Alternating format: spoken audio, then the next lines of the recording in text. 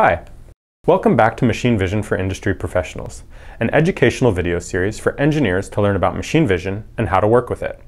In this video, we'll be exploring the geometric methods used to capture 3D machine vision data. By the end of this video, you should have a basic understanding of the different triangulation-based methods and techniques used to capture 3D information in industrial environments. My name is Josh Harrington, and I'm a product applications engineer at Hermary, a leading machine vision hardware manufacturer. I'm here to answer common questions regarding machine vision and share my experience in the field. 3D machine vision devices capture 3D information, most often relating to the physical structure of what is being viewed. There are two primary categories that most 3D machine vision techniques will fall into. The first category includes all methods that rely on geometric relationships of the target scene and the 3D measurement device elements. By using known and established geometries within the design of the 3D measurement device, triangulation can be used to identify unique positions in space. The second category encompasses all methods that take advantage of properties of light to determine 3D nature of a scene. These light characteristics include speed, wavelength, modulation, and interference. The next video in this series will cover in detail these different light-based techniques. To get started, we'll look at the most relatable method because it's the same way that we as humans extract 3D information from the world: stereo vision. Stereo vision requires two or more cameras with overlapping fields of view. As an object moves within the view of the two cameras, the object is visible in different locations within each camera. With the distance between the two cameras, commonly referred to as the baseline, being fixed, any combination of positions of an object within each camera will correspond to a unique location in space. Now, to actually find and identify a feature within a scene requires the images from each camera to have enough contrast to uniquely identify many different image features. This can be difficult, for example, if you wanted to view a white object in front of a white background. To overcome this, a technique called active stereo vision has been developed. A light projector is used to project a random pattern. This will give the scene texture visible in both cameras. Stereo vision is used in applications such as self-driving cars, robotic navigation, and laboratory environments as it is easily relatable and accessible. It's also capable of combining 2D and 3D information. However, due to the high computational requirements, the scene-dependent resolution, and often complex calibration required for many industrial automation tasks, other techniques exist that more easily and deterministically provide the desired 3D information. One of the most common and widespread techniques to geometrically capture 3D information in industrial environments is laser triangulation. An object is illuminated with a laser, typically either a pencil beam for a single range measurement or a fan beam for a profile measurement, and then viewed by an off-axis camera. Where the light reflected off the object is found within the camera will correspond to the depth of the object from the laser projector. Typically, the devices that make these measurements are factory calibrated by the manufacturer to be able to make measurements accurate to fractions of a millimeter. Laser triangulation is used across many industries, including lumber production, electronics, food and beverage, automotive, and more.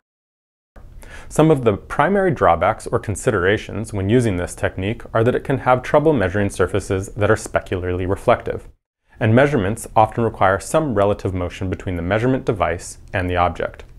However, due to its robustness and simplicity of integration, the laser triangulation technique will remain a primary method of capturing 3D data in industrial environments. The next method we will discuss is coded light projection. Coded light projection has a similar setup to a two-camera stereo arrangement, but one of the cameras is replaced with a coded light projector. What is meant by coded light? Well, coded light is light broken up into a pattern that is used to illuminate a scene. The pattern is designed so that any position within the pattern can be uniquely determined by its surrounding pattern elements. This could be a 2D pattern to capture 3D area measurements of a complete scene, or a 1D pattern to capture a profile of an object, similar to laser triangulation. An off-axis camera is used to view the coded light as projected onto a scene. With the geometry being fixed between the camera and the projector, any combination of pattern position and the location in the camera will correspond to a unique position in space. Like laser triangulation, devices that include this technology are typically factory calibrated, removing the need for a complex calibration task for the user.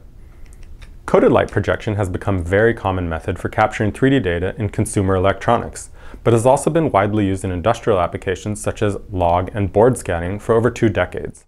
Some drawbacks to the coded light technique are that the algorithms used to recover the pattern can be computationally intensive, especially as the code is more complex, and gaps can exist in the data if the code is not recovered correctly. The final geometric method that we will discuss is multi-shot structured light with sequential projections of encoding patterns. Similar to coded light, this technique uses a projector and an off-axis camera. But rather than making a measurement using one image, a series of images are captured using fringe patterns.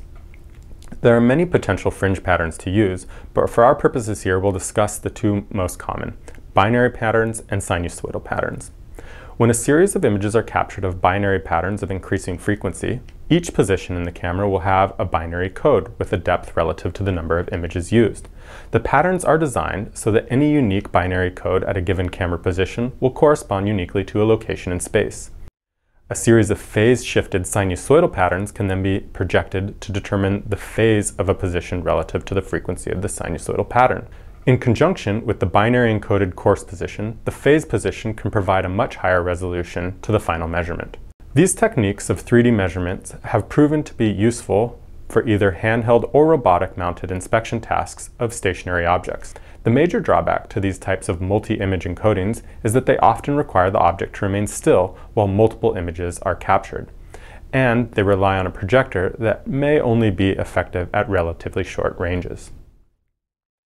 There are many other geometric techniques that are either hybrids, tweaks, or extensions of the methods discussed here.